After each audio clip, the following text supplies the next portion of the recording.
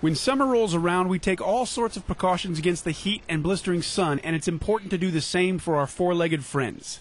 Something as simple as walking along the sidewalk can be potentially dangerous. A good rule of thumb, if you think the pavement is too hot to walk on barefoot, it's also too hot for your dog. When it comes to getting sunburn, our pets are no exception.